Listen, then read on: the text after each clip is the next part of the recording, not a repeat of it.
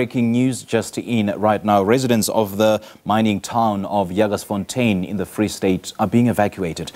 Well, we do understand that the mine has actually burst, causing flooding in parts of the town, and reports coming in indicate that several houses at the nearby Charlesville residential area have already collapsed, and the main road leading into the town is also reportedly flooded. As you can see, the visuals coming out of Jagersfontein, and authorities are encouraging residents to leave their homes in order to save lives. We'll hoping that our colleagues at the agenda will be in touch with the authorities there and the emergency service personnel to give us an update of what really is happening. As you can see, the banks of the dam have actually burst, and leading to the evacuation of residents. It is the breaking news this hour.